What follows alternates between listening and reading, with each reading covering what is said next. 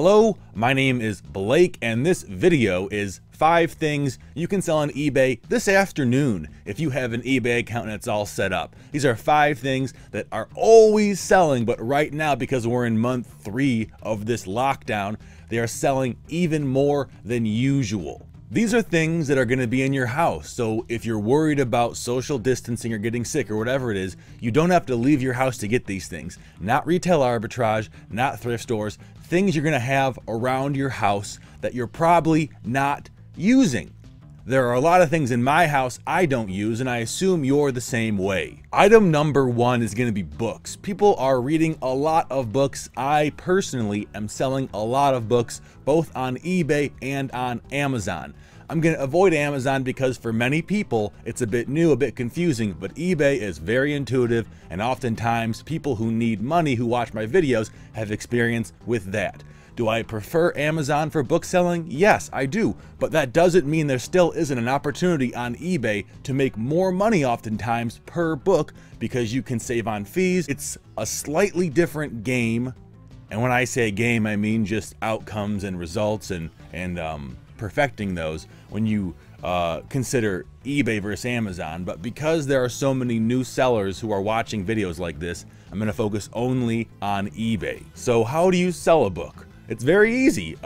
Books have things called barcodes on them, and if the book is so old it's lacking a barcode, or if the barcode doesn't show up for some reason, books have ISBN numbers. So you can find what that book is selling for on Amazon, or on eBay I mean, by putting in the book title or the ISBN and then doing completed searches and seeing what it sold for, and conversely what listings didn't sell, assumedly because the price was too high. And so that's how you decide how to price an item on eBay. It's very simple. I'll even take a picture of a book that I will sell on eBay and show you the process that I'm doing for it. Let's go with this book right here, J.D. Robb's Vendetta in Death. I bought a whole slew of these from a distributor, so I'm going to list this book as new.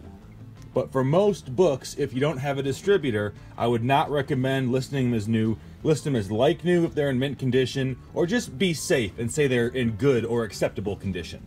The first thing we're going to do is look up this book on eBay with the search function. I typed in, I didn't type in anything. I hit the search button and I hit the little phone or camera icon in the top right corner, and then I'm using that red line to scan the barcode. So no typing at all, puts the barcode in, and then it shows you by hitting completed listings like I am right here, what's selling and what's not selling. Now it looks like most of these books are selling. Again, this is a relatively new book. It came out last year. I think it's in demand, and we're seeing recent sales around the $10 range, $8 range.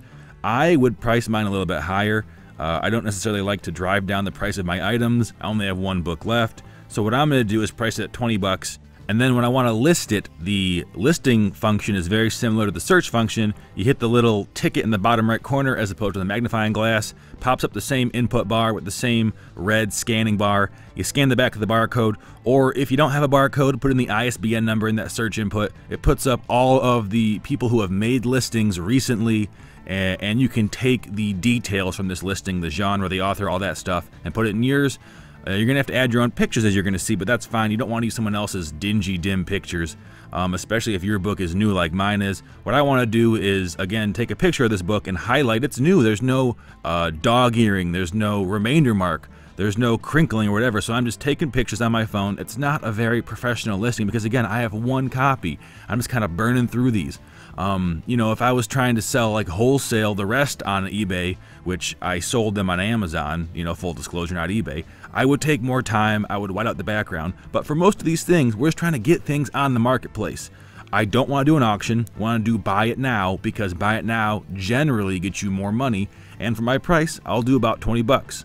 I do not want to drive the market down. I don't like that. I am not accepting offers because, again, right now, if someone wants the book and they're home quarantined, you don't have to negotiate. You know, as a seller, you have the leverage. No international shipping because, again, coronavirus restrictions. And I'll keep my, you know, free shipping for buyers. I do free buyer shipping, 1-day shipping as well, because that helps with eBay's search. And look at that. I'm done. The book is up. It's been minutes. A little quick caveat before we go on to item 2, you might be saying, oh, but you're never going to sell that book for 20 bucks, and it might not sell for 2 months. It might not sell until November. But the point of this video is not me telling you how to price your items. It's me showing you things that sell, and you saw all those green listings, so you know they're selling, and it's me showing you the process to list. And as you just saw, it took 2 minutes to list that. It wasn't a great listing, but will that sell at the right price? At a price, let me rephrase that. If I priced it at 5 bucks, would that sell? Yes, absolutely. It wouldn't even matter, okay? You see what I'm saying here? You know, don't look at the details and try and find flaws in the details based on your own personal business, because that is applying something that you have in your life to everyone else, and that's stupid. Look at the process I'm doing, take the process and imitate it, emulate it, apply it to your life in ways that make sense. Don't just follow me. Listen to what I'm saying and apply it to your own life in your own specific and individualized ways. I beg you. Now that I've established how to list something, I'm not going to take time with every individual item after this to show you how to list them, because it's all the same process. Look it up, take pictures, find the price, you're done. Move on. So we're going to go over these things, and instead of just repeating myself over and over again, I'm going to try to comment on what I think makes these things specifically good to sell right now, and what kinds of things of these subcategories to look out for. So item number 2 of things you can sell right now on eBay is DVDs, specifically DVD sets. Now, if you were being sneaky and watching my recent searches on eBay, you will see that I was looking up Squidbillies DVDs. Why? Because Adult Swim's license on a bunch of TV shows is running out very soon. Some of those shows are going to HBO Max. Some of those shows are just drifting off into purgatory. Squidbillies is one of those shows that is just drifting off into purgatory. Correct me if I'm wrong, but I did not see a press release about HBO Max picking up Squidbillies. So what I did before I made this video is I bought a whole bunch of brand new DVDs for the Squidbillies series, and my intention is to sell those on Amazon, but I could very easily sell those on eBay. Now, just another quick little note for you new people: you most likely cannot sell DVDs on Amazon. It's a whole ungating process. I have a video about it, you can watch it, but it's like a half-hour long. So just, if you're trying to make money today, just focus on eBay. Okay, so again, we've established that Blake is buying these DVD sets. Why is he doing that? Because that's what I've noticed people are buying a lot of.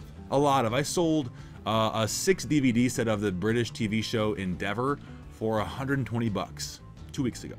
You know what they were trending at 4 months ago? Like 50 bucks, 40 bucks on eBay. You know, way, way, way less. People are conditioned to binge programs for better or worse. You know, you might say it's a bad thing, but it's still a thing. And so when you can find a bingeable set of DVDs, be it they're an actual series set, or maybe it's even your own conglomeration of like action DVDs or thriller DVDs or pandemic DVDs, whatever it is, those are the things people are buying, and they're buying them with the intention of binge consumption. Like I said, you might not like it, but it's a fact. You can just go on eBay, completed searches, and see, just type in DVD sets and see what's selling. There are a shit ton of them. This is going to be our third item. It's well, it's board games. And I'm going to say focus on old board games, because new board games are a dime a dozen, and I haven't noticed a huge increase in prices, but something like this, the Legend of Zelda game by Nintendo, is going to be extremely valuable because they're not making these anymore. It's got nerd culture allure, and I bet it's a fun game too. The trick to these, though, is making sure you have all the pieces. Now, how do you find all the pieces? If you flip this box over, and sometimes if you open the box up, you can see a contents list. Now, I want to be delicate about this because it might all fall on me, but there it is right there, the contents list. So I can use that to count against what I see inside the box. I haven't counted it out yet. I've been really slacking about listing this, but really what you want to do above all else when selling board games is make sure they're complete. Nothing gets you negative feedback faster, nothing gets a return faster than selling a board game that's incomplete when it was advertised as complete. Now, let's say it's not complete. What can I do? I can take these pieces, this very unique die, these very unique die, or dices, I don't know how to say it, and sell those individually as well. Now it's gonna sell a lot slower, but it's still a way to salvage my $3.99 initial investment cost. How would I ship these out? Very delicately. There is a flat rate size box that's supposed to fit board games, but I think the size might be too big. So what I'd have to do is put it in its own cardboard box and then use what I assume is gonna be USPS cubic priority mail. I think that's always gonna be the cheapest rate because, again, these are very thin packages. And so what I can do is make a Frankenbox and ship it out and probably only pay like 10 to 15 bucks shipping, despite it being relatively large. Number 4 on our list is very similar to board games. It's puzzles. Heck, it's even models. And I don't mean models, you know, not like the ones selling vodka on Instagram. I mean like, you know, Soviet soldier 1947, or like a fire truck, or the kind of thing you build with your hands. Those are selling. Definitely less puzzles than board games, definitely less models than puzzles, but they're all still selling. And if you are like me and you have a giant death pile of things you found at thrift stores, there are probably a lot of puzzles and models in there. Just off the top of my head, I think I've sold about $3,500 in puzzles, and my pricing strategy for those was, again, just find what the most recent sold was and go right around there. Maybe go $5 more, maybe go 10 bucks more. 10 bucks more. No mucks, only bucks. Now what if there's no other listings? What if it's just a brand new puzzle? Now what I did is I priced them at 79 bucks and they all sold as well. No angry comments, no negative feedback, no nothing, just happy customers who are glad they can do a new puzzle. How long does a 1,000-piece puzzle take? I honestly have no clue, but clearly it's worth, you know, 80 bucks. The 5th and final item, and I know it's so hard for our time together to wind down to a close, but the 5th item I say is almost common sense, especially if you're on Instagram or Facebook or Twitter and you've seen the things people have been posting. And this is a bread maker, not an oven, because for most folks that's your bread maker, but the actual little home appliance that puts out little canisters of bread, I guess you might call them. My mom had one back in the early 2000s, and we used to make these little, it was like, they're circles that are tall. What are they called? Elongated cylinders, something like that, of bread. I don't know why they're selling for so much. Maybe people don't have ovens in their apartments. Who knows? Maybe they're just lazy. But whatever the fact is, people are paying a massive premium for these bread makers. The same ones that were selling for 10 bucks at a thrift store 3 months ago. The same one you probably have in your basement if you are over the age of 35. The same one that your mother has in her basement if you're under the age of 35. So there, I gotcha. There's no way you don't have one. Pop that on eBay, sell it for whatever the going rate is, take your money, move on, watch for the next trend, because my 2 cents as an observer, these coronavirus related waves of online e-commerce trends are not going to stop anytime soon. Until our country, until every single state removes all lockdown restrictions, which probably isn't going to happen until there's a vaccine, we're going to be seeing these trends, these waves. And as an intelligent person, it is almost your obligation to take advantage of them. You know, assuming you're not like breaking state laws, breaking federal laws, whatever it is. As long as you're in the confines of the law, why wouldn't you? And on that note, I will see you guys later. Don't be a shithead. And if you can, share this video, give it a thumbs up, and a subscribe. Thanks. See you later.